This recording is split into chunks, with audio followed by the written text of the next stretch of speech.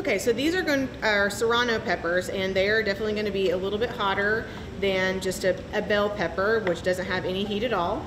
And so you're just going to want to cut off the stem end and a tiny bit of the tip, just to even it up a little bit.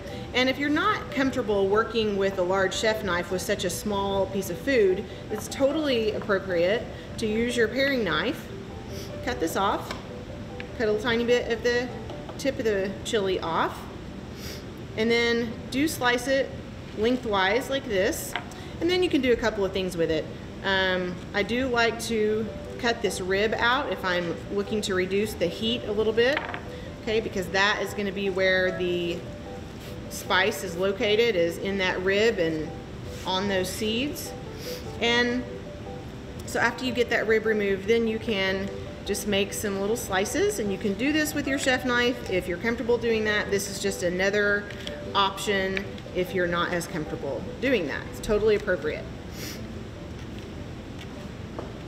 Another thing that you could do if you don't want just little dice,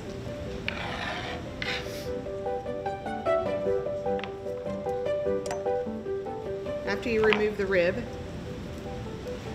and the seeds,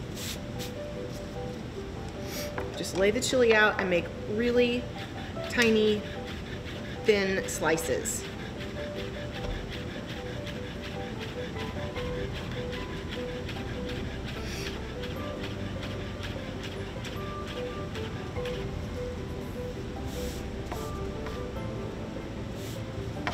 There we go.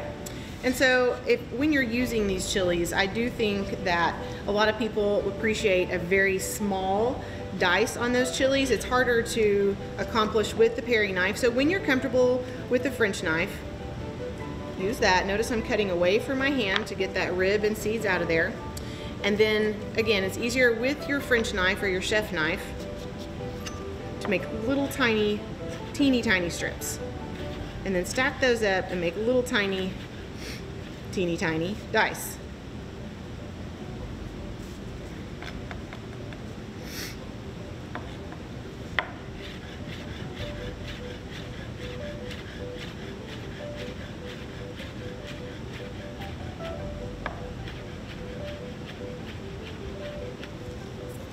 So those are really fine dice for whatever you're going to be making with those chilies.